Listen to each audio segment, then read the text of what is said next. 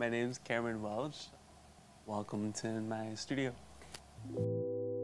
I'm constantly thinking about fossils and archaeology and mythologies, referencing Greek myths and trying to create a narrative, literally splicing it with contemporary images of blackness. Through sort of wringing that out, came to mosaics and realized that the process could reference those things.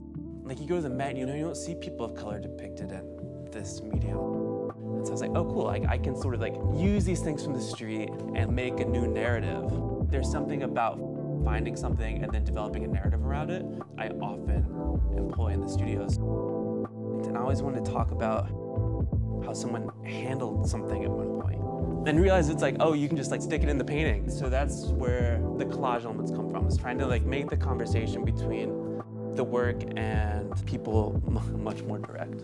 I'm biracial, and it's always been like a very big springboard for a lot of my practice. Always navigating those two spaces and living within a liminal space and identifying with collage in that same way. Colliding one sort of context with another to sort of see like what happens with that space once it's this tight.